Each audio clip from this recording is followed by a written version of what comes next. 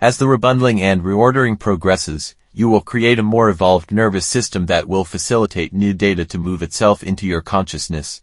The great tidal wave of light triggered the light-encoded filaments to draw together and bundle that third helix. This bridged the electrical current inside your bodies that will access the self you know to the multi-dimensional self. So, according to the Pleiadians, the triple helix was created in the DNA of the masses already in 1993. What Jarl Vidar does back in Germany is to test the blood of a person to see if he or she has the dormant triple helix in their DNA. If they do, he uses the Vril machine, which is basically hooked up to the Nyama, the universal energy, which in Star Wars is called the Force, so the person can be activated on a distance. Time and distance are no longer of any significance. If the person activates, he or she becomes multidimensional in some terms, and for many, it can be a pretty overwhelming thing. Prescott told me about his own activation back in 2009, and he said it took quite a while for him to get used to it, and it was even scary at first when he noticed he had access to the invisible realms. He could now see what we can't see with our five senses. The problem with triple helix activation the way it is done by the Thule Order is not only that it overwhelms people and can even make them go insane, but it is also not lasting. The blood activation has to be repeated once a year. Also, it's not meant to be tampered with like they do. It's a natural procedure which will take its time and activate gradually. However, the Thule Order and those who work on fulfilling prophecy don't have time to wait. They think they need activated people now to do the job required by them.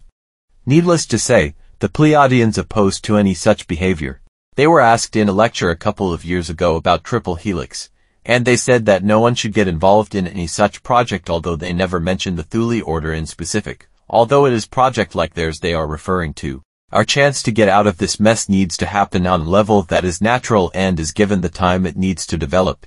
Everything else is a step backwards. It's quite obvious that we are living out the Atlantean karma in present time. Especially here in America, but also in many other parts of the world. When it was decided upon that America was going to become the new Atlantis, and the Freemasons and the Rosicrucians arrived here in the late 1400s, the stage was set. This is where people who had any major connection with Atlantis were going to live out their karma, and hopefully resolve it. There is a big cleansing going on this planet at this particular time, and like the Pleiadians say, there is nothing we can do about it. We can see how old magicians from that time are now coming back. The same people, another time, but somewhat similar. The technology we have now is different, but still similar. Overall, we are reliving that epoch once again. We know Atlantis was destroyed, much so due to misuse of energy, and we now stand in front of the same fork on the road. Last time we chose destruction, so what are we going to choose this time? Just like then, there are now people who can see what is playing out before their eyes, and it's pretty stunning at times. We literally see the same people doing the same thing over again for the same purpose. This time we are misusing energy even worse than we did back then, and it's alarming even for star races outside our solar system. We are manipulating DNA again, and black magicians are trying to produce what they call triple helix DNA.